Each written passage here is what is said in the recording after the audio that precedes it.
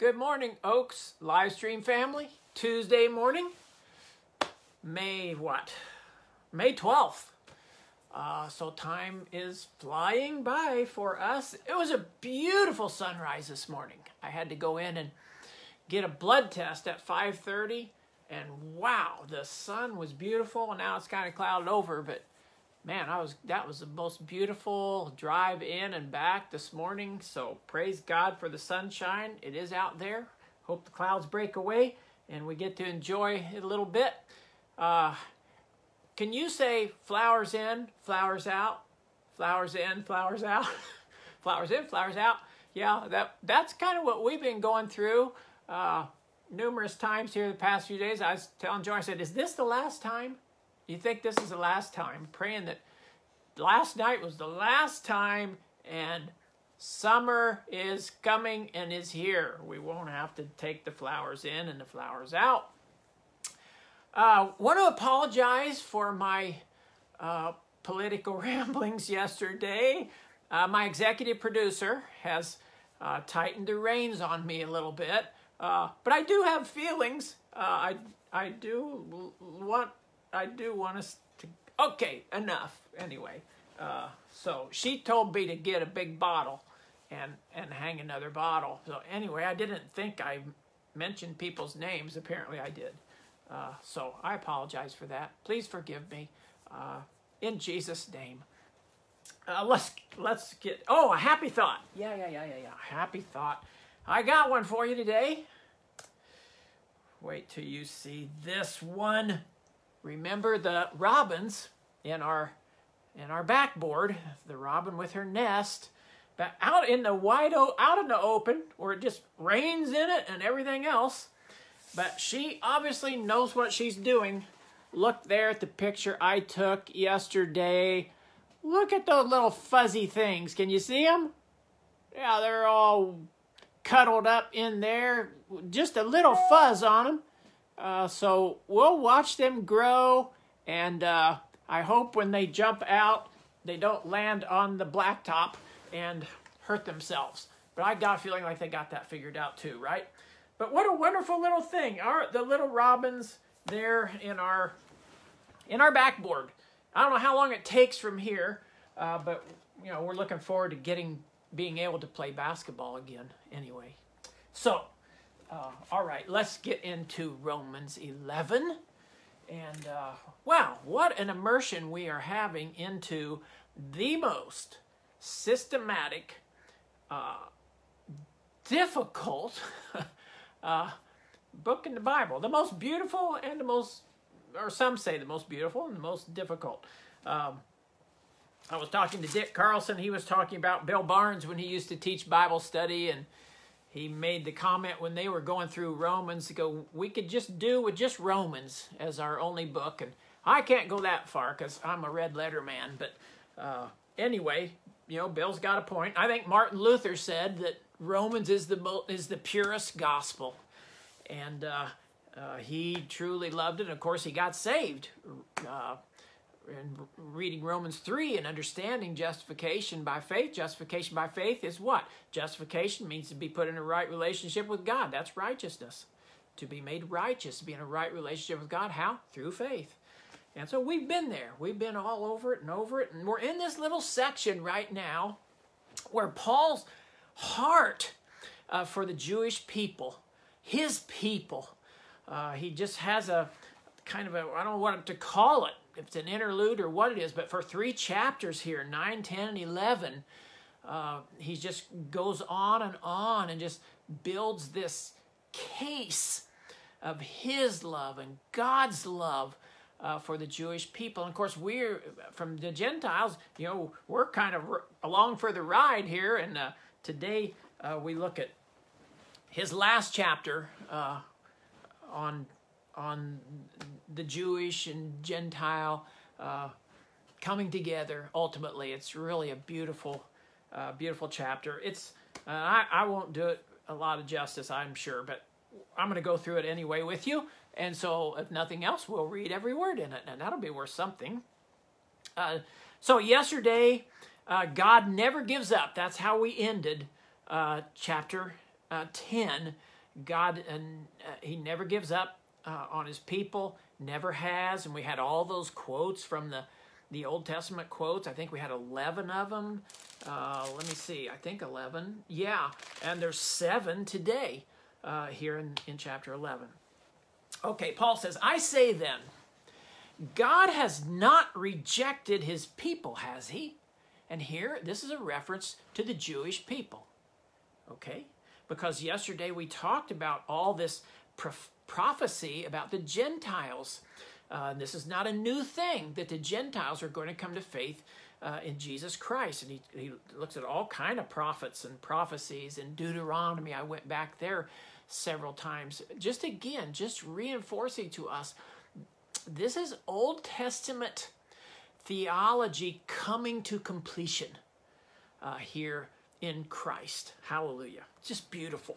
But now, since he set all that up, the Gentiles it's prophesied by the prophets in the Old Testament and Deuteronomy that they're going to come to saving faith in Christ. So Paul, one last thing here, God is not doesn't mean he's left his people behind, the Jewish nation. Okay, God has not rejected his people, has he? And here's that word, may it never be.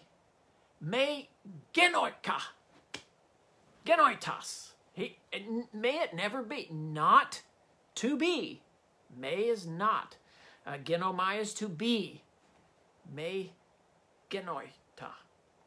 For I too am an Israelite, a descendant of Abraham, of the tribe of Benjamin. Paul saying, no, he hasn't rejected his people. If he did, I wouldn't be here. I wouldn't be writing this. I am a descendant. I am an Israelite. And look, he has not rejected me, and he can name others, and we will name others here as we go on. Paul hasn't been rejected. Verse 2, God has not rejected his people, whom he foreknew. Or do you not know what the scripture says in the passage about Elijah? How he pleads with God against Israel. Now, I think this is very important in verse 2, that Paul's going to make an argument here for the remnant, God's remnant people. God always has a remnant. He could have used pretty much any prophet he wanted to, because I think almost every prophet talks about God's remnant of people.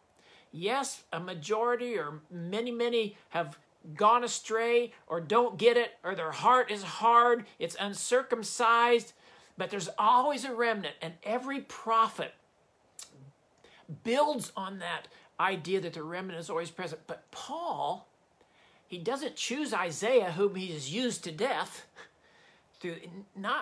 He doesn't. He goes all the way back to the first, well, not the first prophet. Moses, I think, was called a prophet.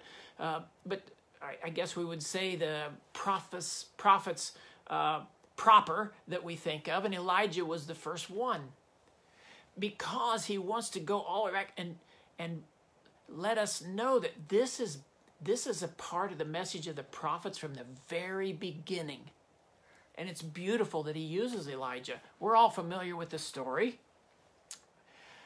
Verse 3, quoting Elijah, Lord, they have killed your prophets, they have torn down your altars, and I alone am left, and they are seeking my life. But what is the divine response to him? Paul says, I have kept for myself 7,000 men who have not bowed the knee to Baal. This is remnant theology. I'm calling it remnant theology. I don't know what they call it, but there's always a remnant. And Elijah, you're clueless, man. You think you're it. You're not it. You're not the only one. There's 7,000. Not 6,999. There's 7,000, Elijah. I count every one of them. And that's the men. And I don't know, we could include women and children, many. 7,000 who have not bowed the knee to Baal. So anytime that you think you're the only one, a little correction here. I think that would be our take for us today. You think they're the only one that gets it, or the only one that's got this part or that part? No, don't go there. God's got this, okay? And he's got this. There's 7,000 of them. And it's the same way. Verse 5, Paul says, in the same way then, there has also come to be at the present time a remnant according to God's gracious choice. And there is a remnant. And Paul, Paul's part of the remnant. Peter's part of the remnant. John's part of the remnant. The 12, they're all part of the remnant. They're all Jews who come to Christ. There's 5,000 of them there that first at Pentecost. Or then there's 120 also there in the upper room. That's the remnant. Those are all Jews. And then the 5,000. I don't know. I think most of them are Jews. Might be a few proselytes in there, but they're mostly Jews. They're all part of the remnant that Paul is talking about here. God always has his remnant. God has pulled out his remnant, and they've come to Christ. And it's all according to his gracious choice. Verse 6, but if it is by grace, it is no longer on the basis of works. Otherwise, grace is no longer grace. This remnant has come by grace, not by works. And Paul's not going to change his theology in any way for the Jews, for his people, because there's only one way now, and it is through Christ and Christ alone. And that's why in Ephesians 2, 8, and 9, I think maybe we memorized those verses also when we did our topic on memory system. For by grace are ye saved through faith, and that not of yourselves. It's the gift of God, not of works, lest anyone should boast. Paul never backs down even a particle from that bedrock truth of salvation. And that's why here with the grace, 3 occurrences of it: grace, grace, grace. And again, grace is what? Grace, God's riches at Christ's expense. And it's unmerited. God's unmerited riches at Christ's expense. Amen? Verse 7, what then? What Israel is seeking, it has not obtained. But those who were chosen obtained it. And the rest were hardened. He really gets into some stuff here now. God pulling out. And Paul's one of them. I mean, he was a million miles from the grace side of salvation through Christ. But look what happened when God chose him and appeared to him. Jesus appeared to him. And so Paul, and that's what's happened with everyone who has come to faith. That's what's happened with us. You're part of the chosen. Hallelujah. Bless God. Praise him. Those who were chosen obtained it. The rest were hardened. Just as it is written. Now he's going to quote Isaiah and Deuteronomy. God gave them a spirit of stupor. Eyes to see not, and ears to hear not, down to this very day. And I know he's talking about here the Jewish people. But I think of kind of bringing it into our modern day, into this contemporary theology. I think of all the sermons I heard. My mom making us be in church, sitting in church, and staying in church basically till I was 18 years old. How many sermons did I hear? And I did not get it. This was me. I had a spirit of stupor. Eyes to see not, and ears to hear not, down to the very day when I finally, God unhardened my heart and helped me and let me receive his salvation by grace through faith. I think of as a pastor, how many stories I have heard, and I think Emmaus is one of the main ones where I hear this, when I'll listen to the testimonies on Sunday evening there when people get up, and how many older people I have heard testify that Christ came into their life and they have been saved. And I don't know, I've probably heard maybe 20 or 30 or more of those over the 23 years that Joni and I have been sponsoring people to walk to Emmaus. And all I can think every time is, oh man, I've preached like 48 sermons a year to you, and you're in the church and you didn't get it. Darn it. But you come to Emmaus for 3 days and you got it, and you got saved, right? So anyway, well, they had a spirit of stupor. Eyes, even, you know, I'm preaching, but they eyes to see not and ears to hear not. But finally they got it. So praise God, all right? Yeah.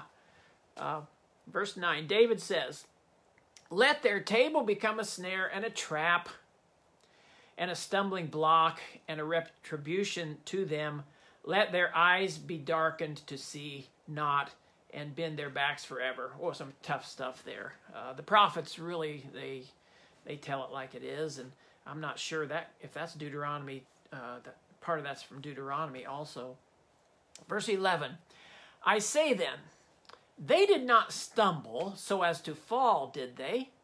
May it never be. Another me genoita. But by their transgression, salvation has come to the Gentiles to make them jealous. Whoa, what Paul has, the Lord has revealed to him an angle that you never would have thought of on your own, right? To make them jealous. Can you say favorable and attractive witness? Yeah, that's kind of the same thing, isn't it? The same, you know, you want to be a favorable and attractive witness to almost make a person jealous, to say, what do you got? Because like, I want that. I mean, in other words, they say, I'm jealous of that. You seem to have joy that I don't have. Even in the midst of trouble, you have joy. And you seem to, there's a bounce in your step that I don't have. And that's a favorable and attractive witness. Just, I'm kind of using Paul's language to make them jealous. And, you know, I think about that, or they can think, wow, you can go out and have a good night and you don't have to get drunk as a skunk or high as a whatever, and you get up in the morning and you feel good. I get up in the morning and I can't stand it. Yeah, well, that's a favorable and attractive witness. Just helping you think, you know what? There's a better way. There's another way. Let me tell you about it. Verse 12. Now if their transgression is riches for the world, and their failure is riches for the Gentiles, how much more will their fulfillment be? So anyway, Paul is just saying, by their transgression, by rejecting Christ, that means Christ, you know, we have taken Christ to the Gentiles. And so that means riches for them. Riches for the world, riches for the Gentiles is what he's saying. And their failure is riches for the Gentiles. How much more will their fulfillment be? So now he's going to kind of tip it here after, well, he's going to eventually here. I'll keep going. I'm messing myself up. Verse 13. I'm speaking to you who are Gentiles. Inasmuch then, as I am an apostle of Gentiles, I magnify my ministry, because Paul's ministry, remember, how many times did he say, okay, since you reject, he says to the Jews, since you reject the message, we're going to go to the Gentiles. And of course, that's from the beginning. Jesus said, I'm going to send you to the Gentiles. So that magnifies Paul's ministry. Their rejection, the Jewish rejection, just magnifies his ministry. Just brings more and more Gentiles to faith. Verse 14, if somehow I might move to jealousy my fellow countrymen and save some of them. Paul's hoping that the Gentile favorable and attractive witness will move the Jews to say, hey, look what they've got. They're worshiping our God, and they're loving it, and they are free to be obedient. It's not rules and regulations for them. It's coming right out of their heart. Now, that has to look attractive to a Jew who is honest and seeing what God is doing in the to the Gentile people. And I pray it's the same for us today. We can apply that ourselves. Verse 15, if their rejection is the reconciliation of the world, what will their acceptance be but life from the dead. If the first piece of dough is holy, the lump is also. If the root is holy, the branches are too. A little bit. We understand kind of the analogy there, but still a little bit complicated. But he's building on something here, and now he's going to get into it here in 17. But if some of the branches were broken off, okay, that's the Jewish, the olive root and tree, and now he's saying that and the olive tree is the most, I think, most valuable tree, and this is imagery that has been used in the past, I believe in the Old Testament as well. I probably should have looked that up. But anyway, he's using that as an example, and so they're broken off as they reject Christ. If the branches were broken off, and you, and now he's speaking to the Gentiles, being wild olive, us, wild olives, does that sound good or typical? Yeah, okay, I was a wild olive. Were grafted in among them and became partaker with them of the rich root of the olive tree. And here, the Gentiles being grafted into the richness of God, the one true God, the God of all the universe, maker and creator of all things. It's just beautiful imagery here. We are grafted in to the rich root of the olive tree. Verse 18, do not be arrogant toward the branches. But if you're arrogant, remember that it's not you who supports the root, but the root supports you. And here, this should be all of our theology. And it breaks my heart when I see somebody, and sometimes religious people, putting down the Jewish nation or Israel. Oh my, I wouldn't go there. Be careful there. Our arrogance is not something I don't think God will take kindly to. In fact, Paul's going to set that up here. Remember, it's not you who supports the root, but the root supports you. And so I think that we Gentile Christians should never forget our roots and embrace and support the Jewish people, the Jewish nation. Verse 19, you will say then, branches were broken off so that I might be grafted in. Verse 20, quite right. They were broken off for their unbelief. But you stand by your faith. Do not be conceited, but fear. You only stand by faith. That's it. Just by belief in the life, death, and resurrection of the Lord Jesus Christ. Don't ever be conceited and think you're something special beyond anyone else. You're not. You come by grace through faith from beginning to end. Amen? So let that, never forget that. Verse 21, if God did not spare the natural branches, he will not spare you either. This is really kind of profound here. Verse 22, behold then the kindness and severity of God. There are these two opposite ends here. To those who fell, severity. To the Jews who rejected Christ and salvation in Christ and righteousness through faith in Christ. But to you, Gentiles, God's kindness, if you continue in his kindness. Otherwise, you'll be cut off.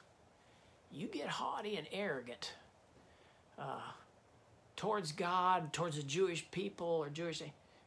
Be very, very careful, because you'll cross a line there. It looks to me like when you will step out of grace and you will be stripped off of the vine. That's what it looks to me like. Verse 23, and they also, the Jews, if they do not continue in their unbelief, will be grafted in. For God is able to graft them in again. He never gives up on his people. And if they've chosen to reject him now, he's still open to bringing them back in again and grafting them right back in. Hallelujah. Praise him. And when I think about that incredible kindness of God, the incredible grace that God offers, I always think of the book of Revelation. Do you know that in the book of Revelation, you can still repent all the way up to Revelation chapter 16? That's like the 6th bowl of wrath, right next to the very last one. And it still mentions, but they did not repent. Well, if it mentions they did not repent, then it implies that they could have repented. God is just staying to the end. He's offering his people, if they'll repent and turn to him, he will graft them back in. He'll graft us in, Gentiles. He'll graft Jews back in. Hallelujah. Praise him. Verse 24. If you were cut off from what is by nature a wild olive tree and were grafted contrary to nature into a cultivated olive tree, that's us, okay? How much more will these who are the natural branches be grafted into their own olive tree? God wants that. He wants his people. He wants his people. For I do not want you, brethren, to be uninformed of this mystery, so that you will not be wise in your own estimation. And this is, Paul has set up just an incredible thing here of how God is working at both ends, Gentile and Jew, to bring his people to saving faith in Christ. And it is a bit complicated. And I looked at the Message Bible here in the midst of all this complication, and I love the way Eugene Peterson translates it here at this point right here. Here as he talks about this mystery. Here's how he translates it. Have you ever come to anything quite like this extravagant generosity of God? This deep, deep wisdom? It's way over our heads. We'll never figure it out. Yeah, amen. Let's leave it at that. 1, 2. We're never going to figure this out. It's so beautiful and over our heads. Verse 26. Are you ready for this now? So all Israel will be saved, just as it is written. The deliverer will come from Zion. He will remove ungodliness from Jacob. Now, I don't know exactly how to interpret that or what the standard interpretation of that is, but the way I read it is Jesus is coming back again. And he's going to reveal himself, it looks to me like first, to the line of Jacob. They're going to see the glorified and risen Christ and get their last and final opportunity to come to saving faith. This is my covenant with them when I take away their sins. I don't know. That's what it looks to me like. That Jesus is going to appear to them coming from Zion to remove ungodliness from Jacob. I believe that's the second coming of Jesus. I don't know what anyways, like Peterson says, we can't figure all this out. The mystery is so deep and beautiful. From the standpoint of the gospel, they are enemies for your sake. But for the standpoint of God's choice, they are beloved for the sake of the fathers. So in other words, their rejection has led to us, the gospel coming to us Gentiles. But from the sake of the Father, they are still beloved and beloved God's choice, and they have a special place with him.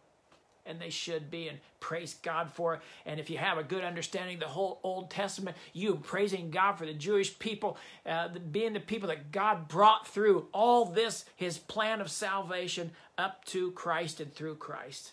You can't praise God enough for his working through the Jewish people. Verse 29, for the gifts and the calling of God are irrevocable.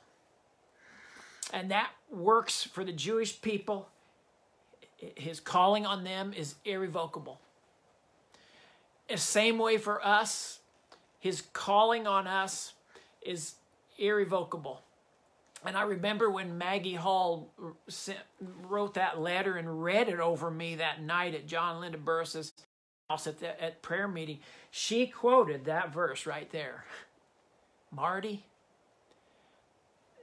I'll have to look at it because I don't have it memorized. The gifts and the calling of God are irrevocable on your life. And so here's a word that she used, because many of these verses have just many myriad of meanings and interpretations. And God had revealed to her that also goes for his pastor, in my case. The gifts and calling of God I can't tell you what having that verse prayed over me did to me in my spirit. As the Spirit of God witnessed to my spirit, that's true. Move forward in your call to pastor the church. For just as you once were disobedient to God, verse 30, but now you have been shown mercy because of their disobedience. Yes, okay, that's a Gentile Jew.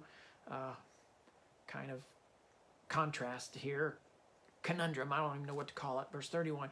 So they also now have been disobedient, that because of the mercy shown to you, they also may now be shown mercy. So mercy's still available. And will be, looks to me like to the end here. For God has shut up all in disobedience, so that he may show mercy to all the Gentiles, all the Jewish people. It's the same way everybody comes. It's mercy. But he had to shut them up so they could see what that looks like and be jealous and want to come to him through the same way, through his mercy and grace and faith. It's a win-win. In Stephen Covey's language, in the 7 Habits of Highly Effective People, God has set up a win-win. And he hasn't compromised anything, because salvation is by grace through faith. That's it. And it's the same for the Jews. It's the same for the Gentiles. Everybody's coming the same way. Verse 33, Paul says, oh, the depth of the riches, both of the wisdom and knowledge of God. How unsearchable are his judgments and unfathomable his ways.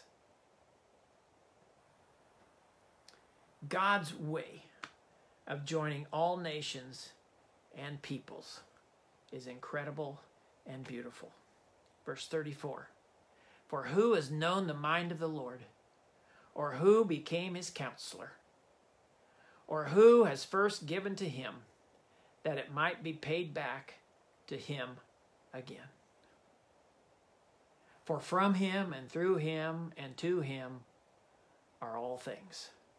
To him be the glory forever. Amen. Paul basically is saying, I've come to the end of my little finite brain that you can put in a cereal bowl. That's as far as I can go with this.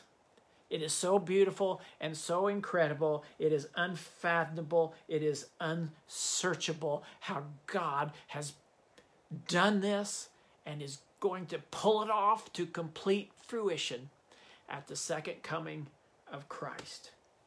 Paul says, time to stop. What can I say? From him, through him, and to him be the glory forever. Amen.